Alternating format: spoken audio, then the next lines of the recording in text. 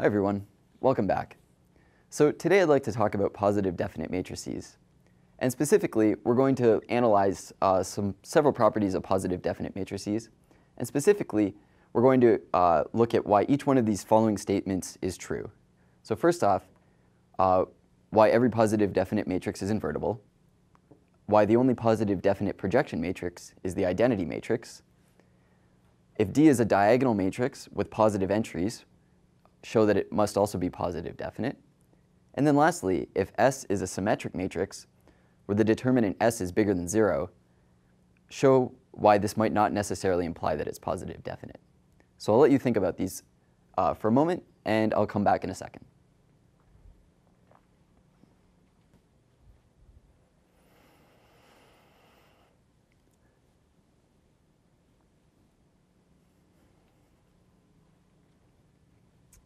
Hi everyone, welcome back. Okay, so let's take a look at part A. So part A is asking why every positive definite matrix is invertible. Well, let's just recall that if A is a matrix, and if A is invertible,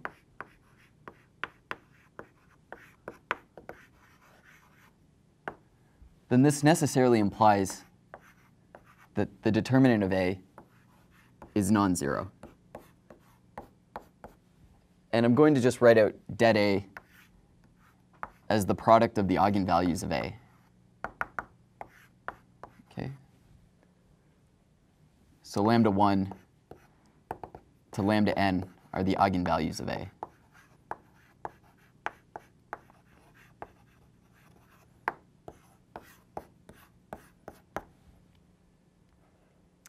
Okay. In addition, if A is positive definite,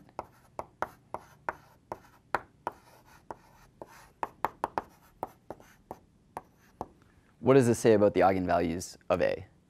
Well, it says that each eigenvalue of A, lambda 1, lambda 2, to lambda n, each one of them must be bigger than 0. So this statement that each eigenvalue of A is bigger than 0 is completely equivalent to A being positive definite for symmetric matrices A. Okay? So if I have a whole bunch of eigenvalues, and each of them are bigger than 0, what does this say about det A?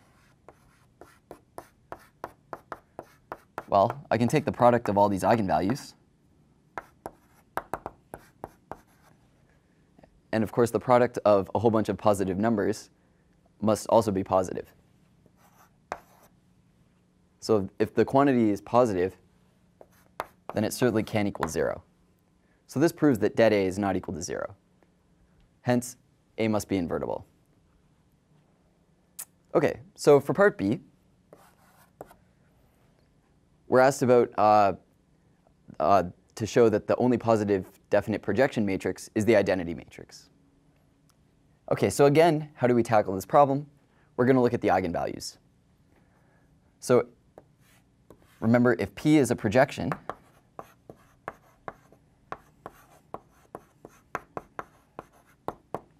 what does this say about the eigenvalues of P? Well, it says that the eigenvalues of P are either 0 or 1. So this is point 1. Point 2, if P is a projection matrix, if P is a positive definite,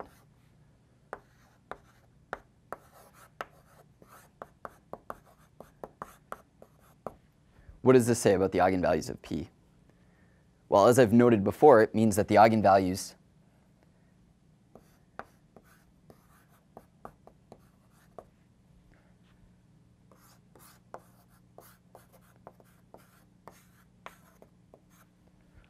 are bigger than 0. So if P is a projection and it's positive definite, the only possible eigenvalues that are both 0 and 1 and bigger than 0 are 1. So the conclusion is that the eigenvalues of P must all equal 1. So which matrix has eigenvalues 1 and is also symmetric? Well, the only matrix that satisfies this property is the identity matrix.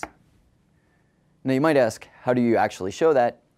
Well, you could argue as follows. If P is diagonalizable,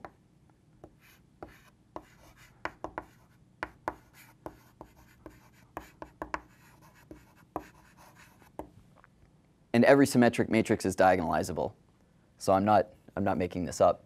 So if P is diagonalizable, then you can always write P as some matrix U times a diagonal matrix, and we know in this case the diagonal matrix has eigenvalues 1, so it's actually the identity matrix,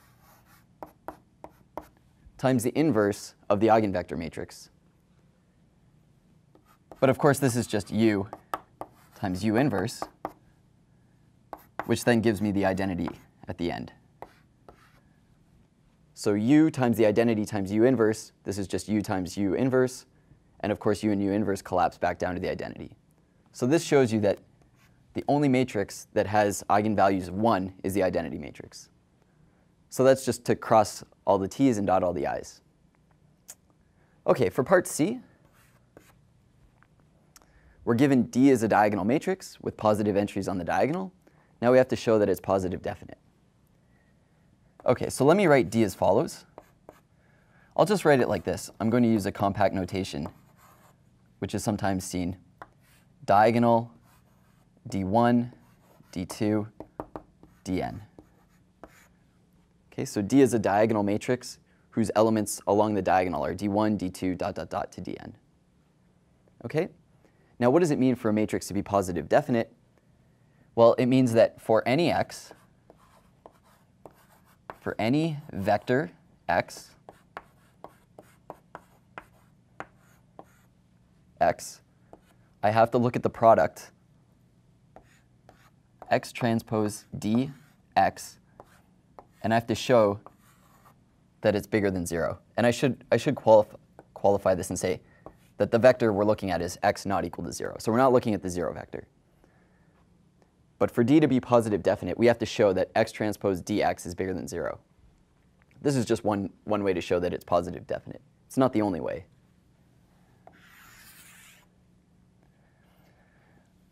So if I write x out using components, x1, x2, dot, dot, dot to xn,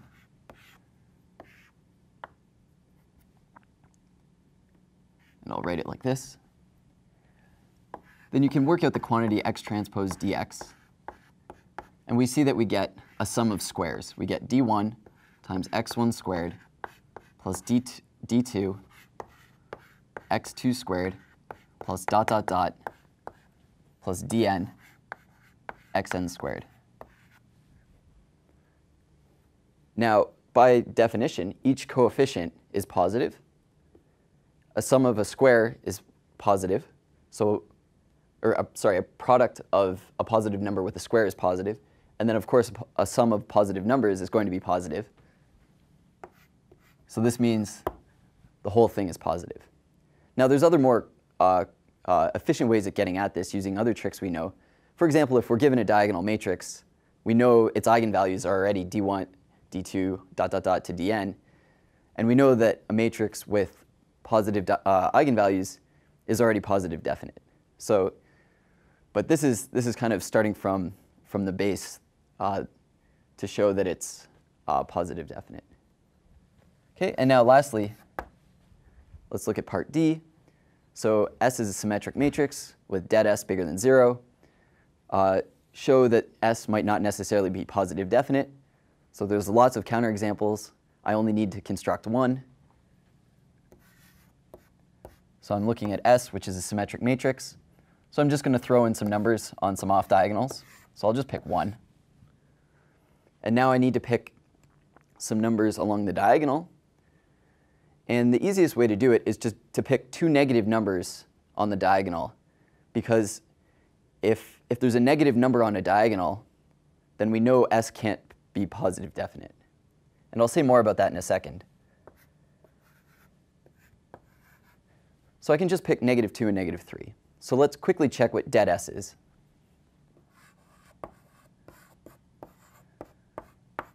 Well, it's -2 times -3 minus 1. So this gives me 6 minus 1, which is 5. So by construction, dead S is positive, which is good. And then as I mentioned before, if there's negative elements along the diagonal of a matrix, that matrix can't be positive definite. Well, why is that? Well, suppose I wanted to take a look at this upper left component, -3, and it's negative. How do I show that that implies S is not positive definite? Well, what I can do is I can look at the product X transpose S X, and what I do is I look at it, I just take one value of X. So we know that this has to be positive for every value of X, so I can pick any value I want. So I can take X, say, 1, 0, transpose. And when I do this, we end up getting that X transpose S X is equal to -3. So notice how by taking 1 in the first entry and 0 in the second entry, that picks out the upper left corner, -3. If I were to take 0 here and 1 here, it would pick out the -2 entry in S. So by picking 1 in entry I of a vector x, and then computing this product X transpose Sx, I pick out the ith element along the diagonal. And since that element is negative, this shows me that along the direction 1, 0, the product X transpose Sx is also negative, and hence S can't possibly be positive definite. Okay, so just to summarize, we've taken a look at a couple matrices and a couple different properties of positive definite matrices. And notably, we've used the eigenvalues to get a handle of positive definite matrices. And I hope these provide some useful tricks. And I'll see you next time.